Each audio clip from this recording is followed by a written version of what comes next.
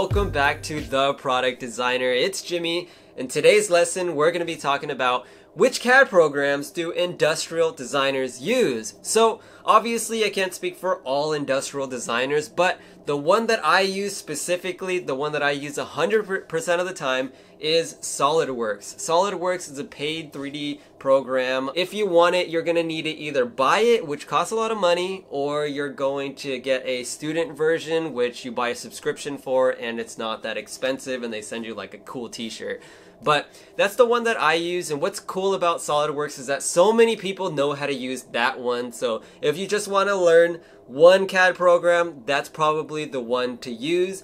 What's cool about SolidWorks too is that when you finally graduate school and you got that job you always wanted because you're watching these videos and you're learning so much and you just keep wanting more, you're gonna probably be working alongside a team of mechanical engineers. And so the program that they use is also SolidWorks. So it's always good to use the same programs as them. You guys can share files and whatnot.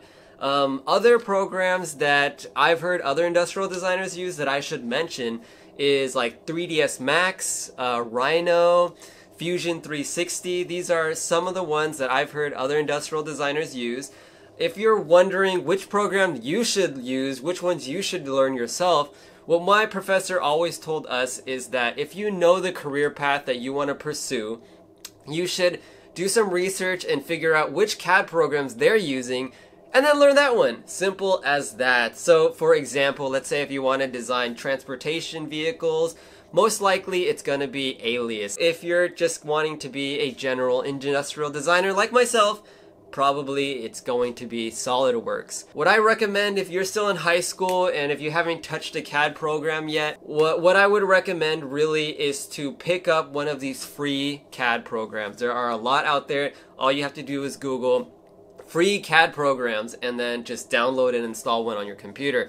The one that I recommend is Sketchup. Sketchup is a very popular one, and the idea is that almost all of these CAD programs that I mentioned, they're all different, but yet they all are kind of very similar in the same way when it comes to building stuff in them. And so if you can learn how these simple free CAD programs work, you'll be a couple steps ahead when you finally learn SolidWorks or any of these other CAD programs. Anyways guys, just a short video. I'm on vacation, but I wanted to get out another video for you guys. Hope you learned a thing or two. If you did, hit that thumbs up button. It makes me super happy. Also, you guys are so cool leaving such nice comments down below. But if you guys also have any other questions, also leave it in the comments. And if you want to be a super awesome kick-ass industrial designer getting better and better every day, hit that subscribe button and watch more videos. Alright guys, I will catch you in the next one. Peace.